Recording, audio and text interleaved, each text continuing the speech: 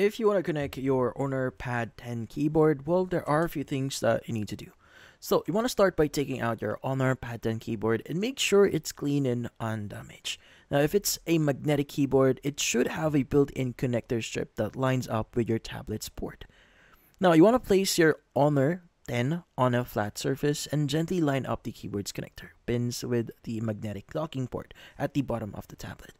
Now, once aligned, let the magnets pull the keyboard and tablet together. Now, you should feel a firm snap when it connects correctly.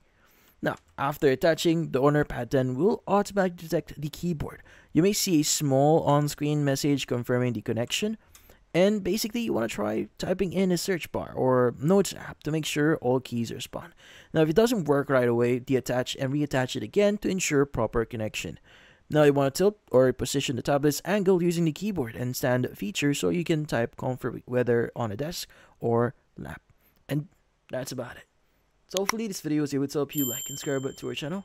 Thank you for watching.